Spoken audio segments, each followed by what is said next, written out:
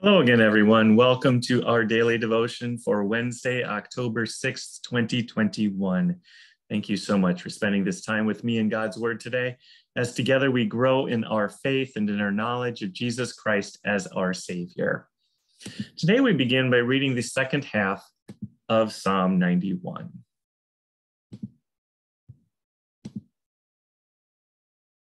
Because you have made the Lord, my refuge, the Most High, your dwelling place, no harm will come to you, no plague will come near your tent. For he will give his angels orders concerning you to protect you in all your ways. They will support you with their hands so that you will not strike your foot against a stone. You will tread on the lion and the cobra. You will trample the young lion and the serpent. Because he has his heart set on me, I will deliver him. I will protect him because he knows my name. When he calls out to me, I will answer him. I will be with him in trouble. I will rescue him and give him honor. I will satisfy him with a long life and show him my salvation. Yesterday, Moses recounted how the Lord gave to his people the 10 commandments from Mount Sinai. Today, Moses is going to continue by recounting the people's response. The Lord spoke these commands in a loud voice to your entire assembly from the fire, cloud, and total darkness on the mountain. He added nothing more. He wrote them on 2 stone tablets and gave them to me. All of you approached me with your tribal leaders and elders when you heard the voice from the darkness and while the mountain was blazing with fire. You said, "Look, the Lord our God has shown us his glory and greatness, and we have heard his voice from the fire. Today we have seen that God speaks with a person, yet he still lives. But now, why should we die? This great fire will consume us, and we will die if we hear the voice of the Lord our God any longer. For who out of all humanity has heard the voice of the living God speaking from the fire, as we have, and lived? Go near and listen to everything the Lord our God says. Then you can tell us everything the Lord our God tells you. We will listen and obey." The Lord heard your words when you spoke to me. He said to me, "I have heard the words that these people have spoken to you. Everything they have said is right. If only they had such a heart to fear me and keep all my commands always, so that they and their children would prosper forever. Go and tell them, return to your tents. But you stand here with me, and I will tell you every command, the statutes and ordinances you are to teach them, so that they may follow them in the land I am giving them to possess. Be careful to do as the Lord your God has commanded you. You are not to turn aside to the right or the left. Follow the whole instruction the Lord your God has commanded you, so that you may live, prosper, and have a long life in the land you will possess. This is the command, the statutes and ordinances the Lord your God has commanded me to teach you, so that you may follow them in the land you are about to enter and possess. Do this so that you may fear the Lord your God all the days of your life, by keeping all his statutes and commands I am giving you, your son and your grandson, and so that you may have a long life. Listen, Israel, and be careful to follow them, so that you may prosper and multiply greatly, because the Lord, the God of your ancestors, has promised you a land flowing with milk and honey.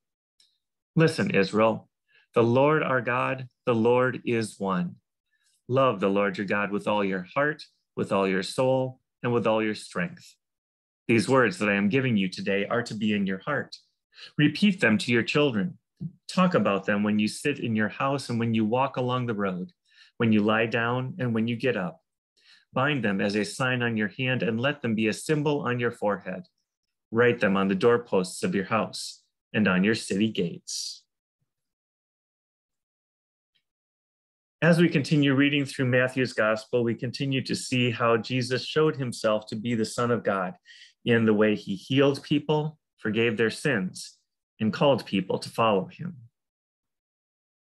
So Jesus got into a boat, crossed over, and came to his own town.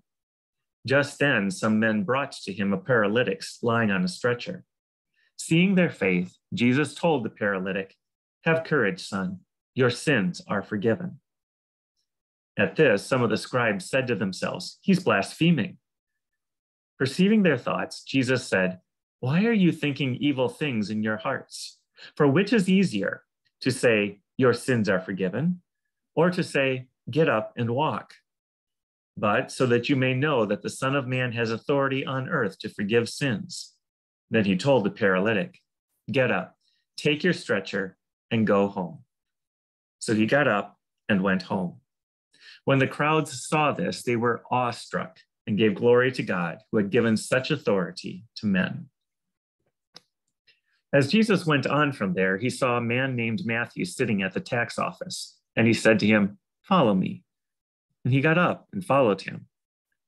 While he was reclining at the table in the house, many tax collectors and sinners came to eat with Jesus and his disciples. When the Pharisees saw this, they asked his disciples, why does your teacher eat with tax collectors and sinners? Now, when he heard this, he said, it is not those who are well who need a doctor, but those who are sick. Go and learn what this means. I desire mercy and not sacrifice, for I didn't come to call the righteous, but sinners. Then John's disciples came to him saying, why do we and the Pharisees fast often, but your disciples do not fast? Jesus said to them, can the wedding guests be sad while the groom is with them? The time will come when the groom will be taken away from them, and then they will fast. No one patches an old garment with unshrunk cloth, because the patch pulls away from the garment and makes the tear worse. And no one puts new wine into old wineskins. Otherwise, the skins burst, the wine spills out, and the skins are ruined. No, they put new wine into fresh wineskins, and both are preserved. Our writing for today comes from the early church manual on church life called the Didache. This section is called The Lord's Teaching to the Heathen by the 12 Apostles. There are two ways, one of life and one of death, and between the two ways there is a great difference. Now this is the way of life. First, you must love God who made you, and second, your neighbor as yourself. Now whatever you want people to refrain from doing to you, you must not do to them. What these maxims teach is this: bless those who curse you, and pray for your enemies. Moreover, fast for those who persecute you. For what credit is it to you if you love those who love you? Is that not the way the heathen act? But you must love those who hate you, and then you will make no enemies. Abstain from carnal passions. If someone strikes you on the right cheek, turn to him the other too, and you will be perfect. If someone forces you to go 1 mile with him, go along with him for 2. If someone robs you of your overcoat, give him your suit as well. If someone deprives you of your property, do not ask for it back. You could not get it back anyway. Give to everybody who begs from you and ask for no return. For the Father wants his own gifts to be universally shared. Happy is the man who gives as the commandment bids him, for he is guiltless. Our hymn for today is a stanza from the hymn, Jesus Sinners Does Receive. We deserve but grief and shame, yet his words rich grace revealing, pardon, peace, and life proclaim. Here our ills have perfect healing. Firmly in these words believe, Jesus sinners does receive.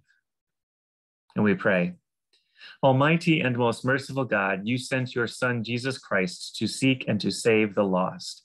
Graciously open our ears and our hearts to hear his call and to follow him by faith, that we may feast with him forever in his kingdom.